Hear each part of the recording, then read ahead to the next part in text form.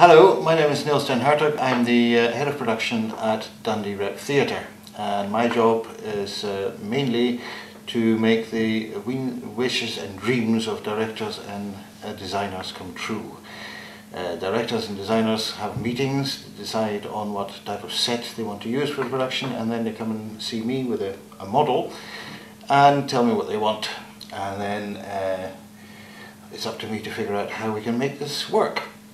For our next show, Further Than the Furthest Things, we have, this is the model basically here, and what we are going to do is we're going to create a pool of water on the stage that these islands here sit inside of.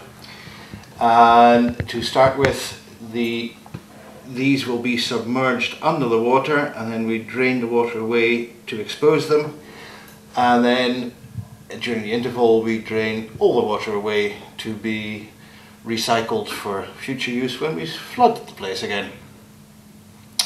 Now, the main thing we had to consider was the weight of the water, because obviously this is a fairly large pool. It's 11 meters deep that way and 10 meters across, which equates to quite a lot of water, which is quite a lot of weight.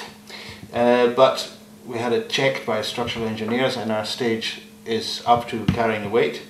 We're talking about 29,000 litres of water, just about. So that equates to about 29 tons of weight, but we are assured that the stage will take that. Basically, what we're going to try and do is bring in the water from here. Behind this wall is actually our paint shop where all the workings will be. We will then fill the pool, the audience come in, and then, as I say, we then drain the pool to expose these platforms, and then during the interval we drain the entire pool. It's quite a task, but it seems to be going well. After all the calculations and costings, we are quite confident that it's going to work.